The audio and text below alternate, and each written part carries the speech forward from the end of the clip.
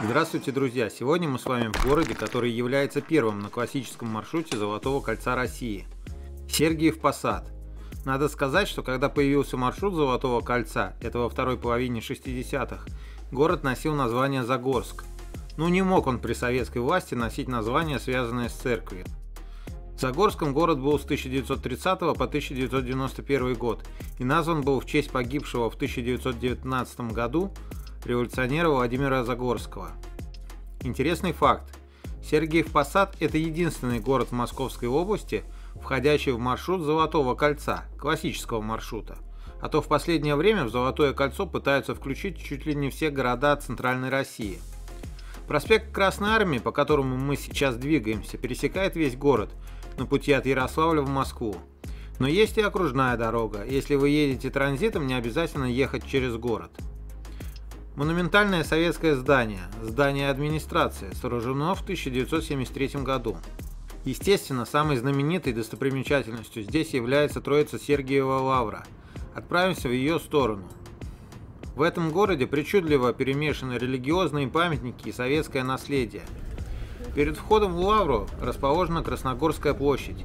Издавна здесь шла оживленная торговля. Здесь находились торговые ряды и устраивались ярмарки, на которых приезжие крестьяне и ремесленники продавали свои товары. Торговля здесь ведется и сейчас, но голодных голубей больше, чем торговцев. В первые годы советской власти площадь переименовали в Красную, по аналогии с главной площадью Москвы. 6 августа 1924 года она была переименована в Советскую, а в 70-е годы площади вернули исконное название. Вот то здание из красного кирпича – это новые торговые ряды. Здание чем-то напоминает московский ГУМ, и это неудивительно. Строили их почти в одно время, и предназначались оба здания для одинаковых торговых целей. А ГУМ, или как его тогда называли верхние торговые ряды, был для своего времени образцовым магазином. Изначально ряды сдавались лаврой в аренду местным торговцам. В первые годы советской власти в здании разместились административные учреждения уезда и района. В более поздние годы была районная библиотека, книжный магазин, а также магазин «Березка» для интуристов, приехавших посетить лавру. 1 августа 1920 года красные ряды сгорели, равно как и располагавшиеся рядом белые. После пожара упрощенно восстановили верхние этажи и крышу, что значительно сказалось на внешнем облике здания. В 2010-2014 году проводились реставрационные работы с целью возвращения здания первоначального облика. Поскольку площадь когда-то была красная, и советская, здесь не смогли обойтись без памятника Ленину. Памятник Ленину в Сергиевом Посаде торжественно открыли 7 ноября 1925 года. Памятник создали архитекторы Дмитрий Осипов и скульптор Сергей Меркуров. Это место для монумента выбрали не случайно. Сразу после революции в монастырской гостинице разместились многочисленные советские учреждения. Ее даже переименовали в Первый дом советов. Первая в городе деревянная гостиница на этом месте существовала в начале XIX века. В ней в сентябре 1812 года останавливался раненый генерал Багратион. Та же гостиница упоминается Толстым в романе «Война и мир». В ней писатель поселил Ростовых и раненого князя Андрея Болконского. В камне гостиница была возведена в 1823 году по проекту архитектора Элькинского. После пожара в 1838 году здание было частично перестроено. После революции здание было национализировано, и, как я уже говорил чуть ранее, тут разместились различные советские учреждения. К концу советского периода здание пришло к полному запустению и даже было признано неподлежащим реставрации. Но благодаря спонсорам все-таки удалось восстановить, и в 2006 году гостиница вновь стала принимать постояльцев. На площади в 2000 году установили памятник Сергию Радонежскому, работы скульптора Валентина Чухаркина. При открытии его осветил патриарх Алексей II.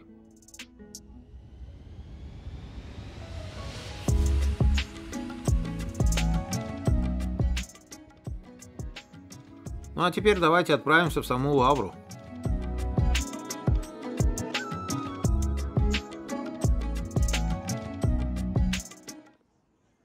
Святые ворота, через которые входят в монастырь, устроены в квадратной башне, названной Красной, хотя на самом деле она белая. Арка украшена росписью на тему жития преподобного Сергия. Впервые они появились в 1807 году. Но из-за сырости росписи часто приходилось обновлять, иногда с изменением сюжетов. Мы на главной соборной площади Лавры. Здесь установлен в 1792 году обелиск, увенчанный позолоченным шаром. Это напоминание о тех государственных и ратных делах, в которых принимал участие монастырь. Бассейн для освещения воды с сенью над ним в виде изящного шатра с куполом и крестом был сооружен в 1872 году.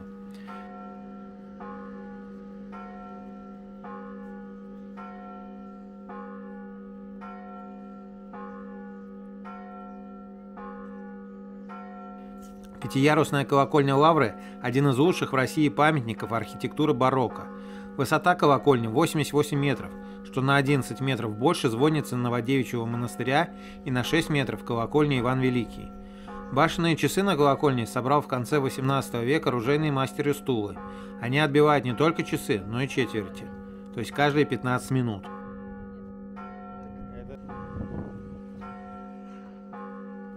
Церковь иконы Смоленской Божьей Матери – небольшой однокупольный храм в стиле барокко, стоящий чуть севернее колокольни. Раньше на месте церкви была монастырская кухня, построенная в 15 веке мастером Ермолиным. Он же вырезал над входом каменный образ Богоматери Адигитрии, заступницы, уберегающей от соблазнов. По распоряжению императрицы Елизаветы Дмитрий Ухтомский построил здесь уже церковь, а вырезанную из камня икону поместили в деревянный резной позолоченный иконостас. В нише на восточной стене, вот на этой видно, да, храма помещена резная каменная икона. Это копия главной святыни церкви, подлинник чудотворного образа, сейчас в музее. Первоначальный иконостас Смоленской церкви, к сожалению, не сохранился, но ее украшает замечательный резной иконостас из разобранной Московской церкви Параскевой Пятницы, что на Пятницкой улице, выполненный в 1748 году, причем тоже по проекту Ухтомского. То, что вот вы видите в лесах, это Успенский собор. Его заложил Иван Грозный в 1559 году, причем как храм во имя Живоначальной Троицы. Но за образец царь повелел брать Успенский собор Московского Кремля. Потому-то, когда уже после смерти Ивана Грозного строительство завершилось, собор назвали не Троицким, а Успенским. Слева от входа к Успенскому собору примыкает совсем низенькая каменная палатка с двускатной крышей. Это усыпальница рода Годуновых. В ней похоронены царь Борис, его жена Мария, сын Федор и несчастная страдалица Ксения Годунова.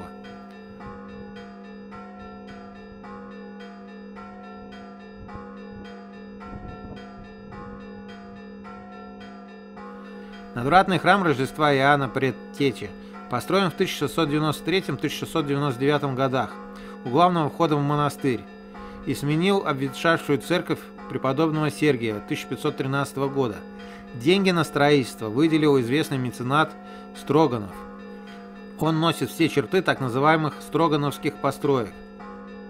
Сильно пострадал при пожаре 17 мая 1746 года. В 1806 году были разобраны сочтенные лишними 4 из 5 глав, но в 1974 году церковь вновь стала пятиглавой. Ну все, мы уже идем на выход, а теперь обратите внимание, вот мы вышли и смотрим на стены. Посмотрите, вот эти башни. Ну, понятно, да, что на самом деле это не просто стены монастыря, это стены для обороны. Вот на том спуске две церкви. Ближе к нам церковь Параскевой Пятницы на Подоле, а за ней Веденская. После революции службы в них шли до 1928 года, а через год советские власти начали использовать здания под склады. В 1960-х годах подольные церкви передали Загорскому музею-заповеднику. Тогда же начались реставрационные работы. В 1991 году Загорский музей возвратил храмы Лавре. А если пойти в противоположную сторону и пройти мимо упомянутой мной гостиницы, то мы попадем к Белому пруду. Устроен он в XVI веке, изначально назывался Верхним. Использовался для нужд Лавры. Во время польско-литовской осады 1608-10 годов из пруда по подземным деревянным трубам в монастырь поступала вода. То есть осаждающие не допехали, что осаждаемые берут воду из пруда. Да уж, сказки как они есть. При этом пруд в те времена был больше. Двор монастырской гостиницы, о которой я говорил раньше, вот он сейчас находится на месте засыпанной части пруда, то есть там был пруд.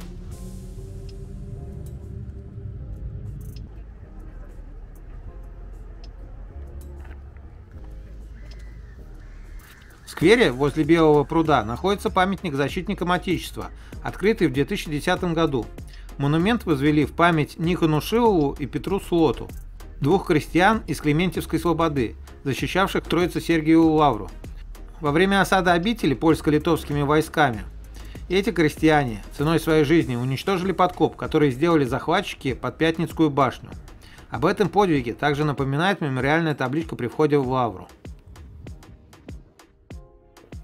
Монастырский конный двор также расположен на берегу Белого пруда. Его построили в 1790 году взамен хозяйственных служб, занимавших обширную территорию за оврагами, напротив Каличьей башни. Квадратный двор конного двора, вот тавтология, образован сплошной линией одноэтажных построек. В них размещались конюшни, каретные и фуражные сараи, закрепленные по углам круглыми башнями. Со временем к конному двору стали пристраивать дополнительные корпуса, надстраивать этажи. Последние перестройки были сделаны в начале 20 века. В годы советской власти конный двор постепенно стал приходить в запустение, и так продолжалось до 1992 года.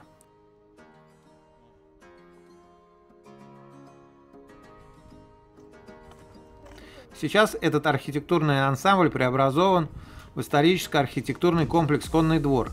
Здесь работают постоянные экспозиции по древнейшей истории Сергиева Посада и Троицы Сергиевой лавры. Проводятся различные выставки, размещаются экспозиции русского декоративного прикладного искусства.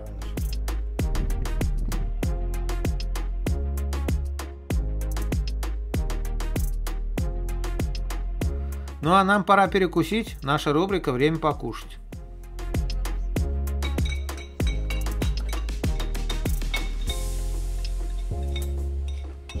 Здравствуйте, друзья! Сегодня мы решили отобедать в столовой «Ложка». Находится она в здании дома быта советской постройки недалеко от железнодорожного вокзала. Столовая находится на 2-м этаже.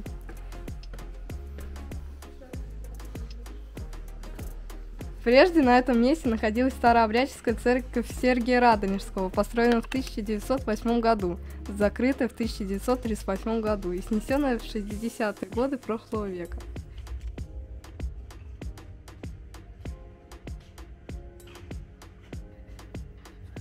Казалось, что близость к вокзалу отразится на чистоте и внутреннем убранстве помещения. Но нет, все чисто и аккуратненько. Традиционно фото блюд и наш бал этому веку.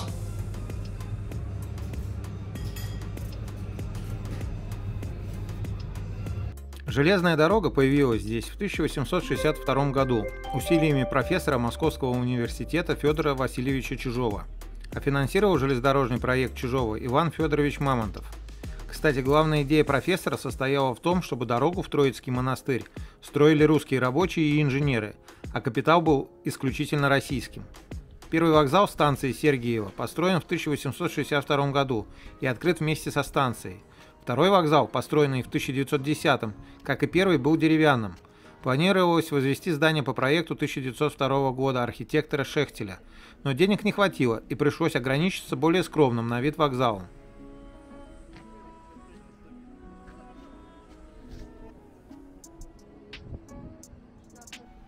В 1933 году была проведена электрификация дороги, а 1 мая 1935 уже на станции Загорск открыт большой вокзал, построенный из кирпича по проекту Лагутина. Во время строительства этого вокзала рабочие жили в старом деревянном. Зал ожидания вокзала был оформлен картинами загорских художников. Это памятное сооружение в середине 90-х годов подверглось капитальной перестройке. Фактически, от него остался лишь фундамент, на котором возвели существующее здание вокзала станции Сергиев Посад, открытое в 1998 году, с сохранением части облика предшественника. Одно из главных отличий в планировках старого и нового вокзалов – увеличенный зал ожидания. Станция Сергиев Посад является конечной остановкой для электропоездов из Москвы, а также промежуточным остановочным пунктом для электропоездов с сообщением Москва-Балакирево и Москва-Александров. Вот, кстати, один из электропоездов, идущий из Александрова.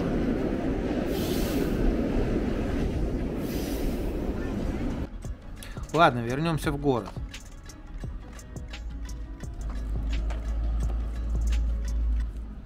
Как видим, Сергиев Посад – город контрастов. Рядом могут соседствовать дома с разницей по возрасту более 100 лет. Конечно, такие старые дома, особенно не представляющие ни архитектурной, ни исторической ценности, постепенно стираются с улиц города. На их месте возникают новые частные дома, гостевые дома, мини-гостиницы, и так доходит и до деловых центров. В одном из таких, во дворе одного из таких, памятник фонтан пожарному. Установлен он в Пожарном переулке в 2017 году. Изображает огнеборца, который играет со спасенной им кошачьей семьей с слабой струей воды. Если что, это не моя фантазия, это вот описание к фонтану. 3 бронзовые фигурки кошек расположены по краям чаши фонтана.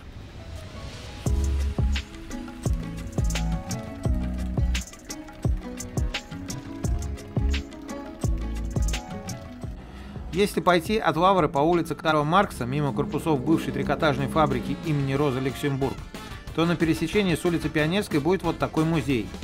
Музей советского детства. Мы уже посещали подобные музеи в Звенигороде и Владимире. Но в отличие от тех музеев, этот посвящен именно советской игрушке.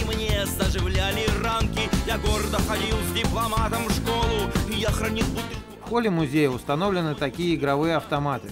Помните? 15 копеек. Уже, кстати, можно начинать ностальгировать. Загорск являлся одним из лидеров изготовления игрушек в стране. Категорически советую к посещению. Экскурсовод поможет на 30 минут вернуться в детство, при условии, что вам 30+. Более молодых вряд ли пробьет. Они еще недалеко от этого своего жизненного периода ушли. Солдатики, паровозики, машинки, куклы. Здесь каждый найдет игрушку своего детства. Не знали, мы волка и яйца годами играли. Родители нам не дарили мобилы. Мы с рюкзаками... Куклы, наборы их кухонной посуды, швейная машинка. Это мечта любой девочки тех времен. С салом. Мы носили варежки на резинке. Мы видели Барби один раз на картинке. А как вам такая кукла? Давайте накормим человека.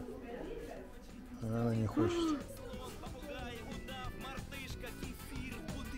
Вроде все просто, магнитик во рту. А сколько детских эмоций она могла вызвать? $1.63 копейки. Пекарь, квадрат, резинки, салочки, котлеты в тесте, кукурузные палочки, вода с сиропом, шоколад, Аленка. У меня лично такой МАЗ был, в такой расцветке.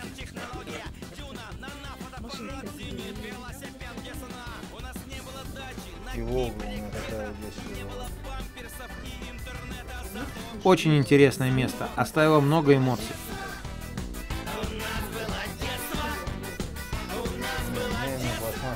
Напротив музея на пересечении Пионерской и Вифанской улиц в 2019 году прошла церемония открытия мемориального комплекса всем пострадавшим за Христа в годы гонений и репрессий.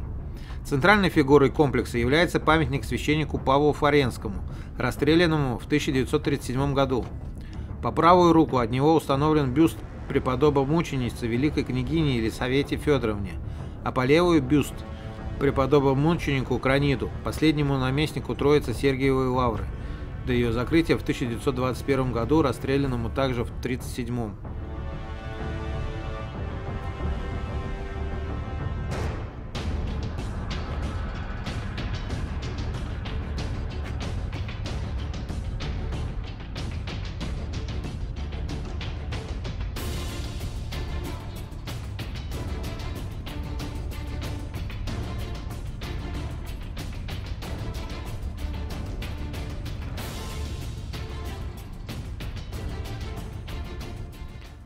А вот если мы продолжим движение по Вифанской улице, то приедем в Загорск-7.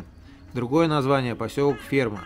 В советское время это был закрытый военный городок, в котором располагался жилой городок Центрального физико-технического института Министерства обороны. Мы сейчас находимся почти в центре, ну почему почти, в центре жилого поселка. Строительство его началось в 50-х годах прошлого века. Дом офицеров на площади, перед которым мы сейчас находимся, начал свою работу в 1956 году. В 2019 году, кстати, тут открылся кинозал «Триумф» с возможностью демонстрации 3D-фильмов. Разнообразные творческие коллективы и кружки также ведут тут свою деятельность. На площади перед домом офицеров на постаментах установлены гаубицы и памятник Владимиру Ленину. Памятник появился здесь, вероятно, еще при строительстве городка. Как-никак центральная площадь поселка. Как без Ленина-то? В 2018 году монумент подвергся нападению вандалов. Был поврежден постамент и голова скульптуры. Следы восстановления видны вот до сих пор.